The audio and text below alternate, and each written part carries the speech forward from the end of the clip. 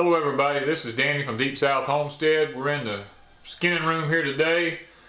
We're going to be making sausage today, venison sausage, and we're going to be making it into links, and we're going to be smoking it on this video. What we have here is we have 2 hindquarters of a nice young deer. We're going to be cutting that up, and we've got a pork that we're going to be mixing in with it to give it its fat. We're going to take you on that journey and just show you what we do at Deep South Homestead when we make our sausage for smoking. Alright, what we do is we just take and go ahead and cut it up into cubes. About that size right there. Just something that'll run through the meat grinder real easy. You want your meat to be frozen just a little bit because it cuts so much better when it's kind of half frozen.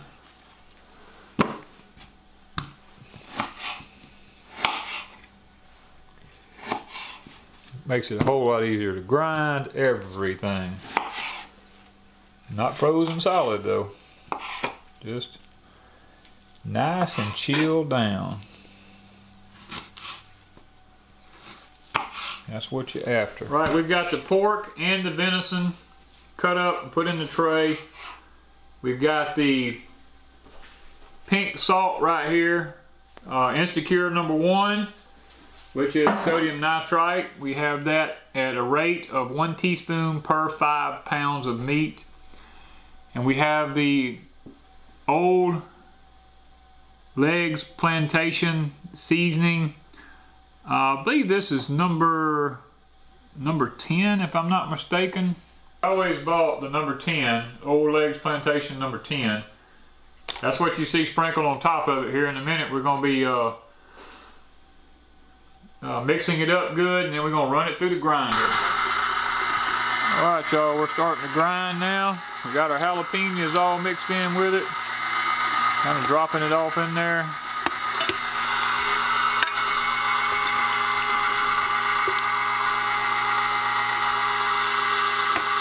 You see the jalapenos coming out in it there. This particular order, they wanted hot sausage, so we're gonna give them some hot sausage. We're grinding through the large 1/4-inch hole plate first. As it comes out, I kind of spread it around in there and mix it to make sure the seasonings all get kind of mixed around in there good. We're going to grind this twice. The first time we're grinding it through the large plate. Second time we'll grind it through the finer plate when we go to stuff it into the casings. Alright, we've got our warm water running. We're running water down in our casings here. That's the proper way to do it. Kind of rinse them a little bit. It kind of helps with the process of making sausage. It makes it a whole lot simpler.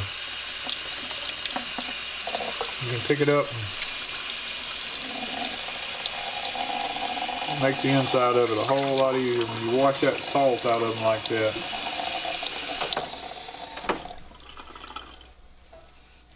This is a tricky part.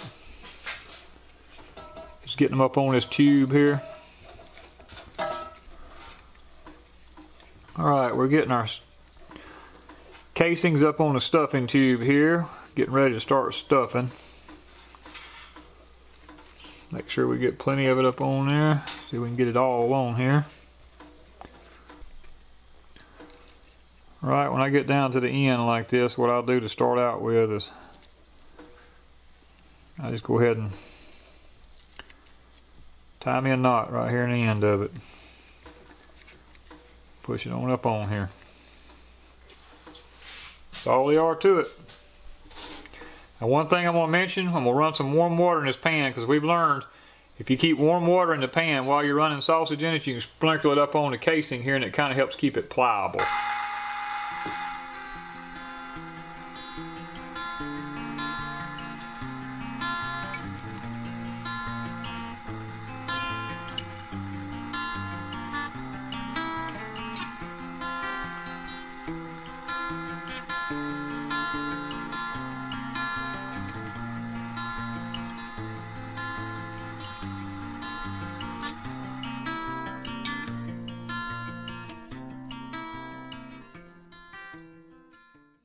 We will leave these overnight and we will smoke them in the morning. Okay, we got our fire kind of going here now. For our smoker, we're going to be shutting it down a little bit, letting it. First of all, we're trying to get us a bed of coals to start with, so that's why we're throwing everything in there to get us a bed of coals. So we're going to kind of kill it back just a little bit. We're using red oak in this morning because we want to. I like the red oak taste on my smoked sausage.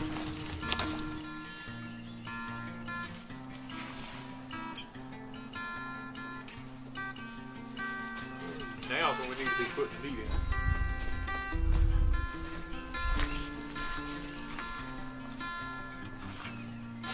Okay guys, we got the smoke rolling in the smokehouse this morning. We're going to be getting the meat hung in here now.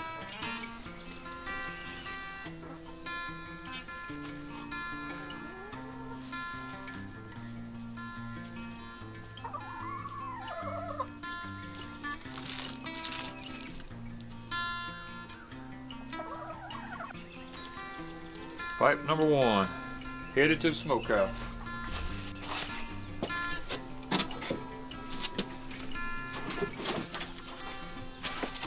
This is jalapeno smoked sausage. Rack number 2 going in.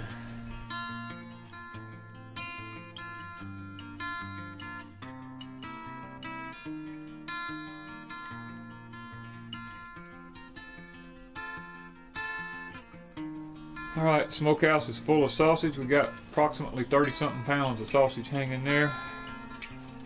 We're going to see if we can get this process underway.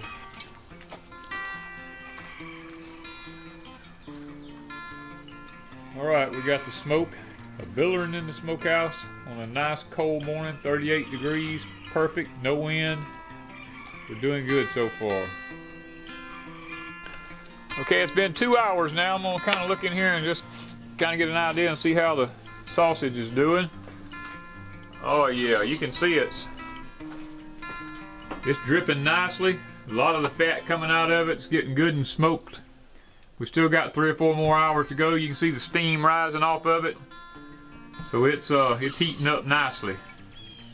Look at the steam rising off of that sausage. I'm trying to keep a good heavy smoke going in the smokehouse here, and looks like we got it going.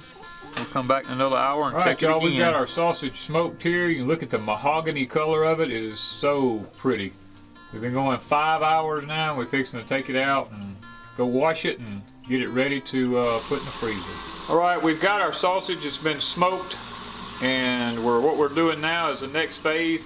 We're running cold water over it to cool the internal temperature down, and we're washing it because anytime you smoke anything, it'll get a little bit of a smoky film on it. I like to wash all that off of my sausage, and just running good old cold tap water in here to kind of help cool the internal temperature of it down pretty quick before we go to bag it up, because if we don't, we bag it up, it'll go to sweating, and I don't like that. It messes up with the sausage as far as I'm concerned.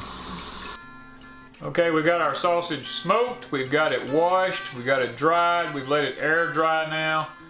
It's cooled for about an hour. It's dried off real good. You can see how it's done got good and stiff. Done got the little wrinkly look to it there. Nice and cold. This is the inside texture of it. A good, smooth inside texture. It's not grainy or anything like that. Now, this is a jalapeno sausage, so it's going to be some real good, nice stuff. What we're doing is we've got these bags here. We're putting 5 pounds, I write on here 5 pounds to the bag, and we're cutting it all to a certain length for it to fit in this bag. And then when the gentleman picks it up, he will be able to vacuum seal it in whatever length.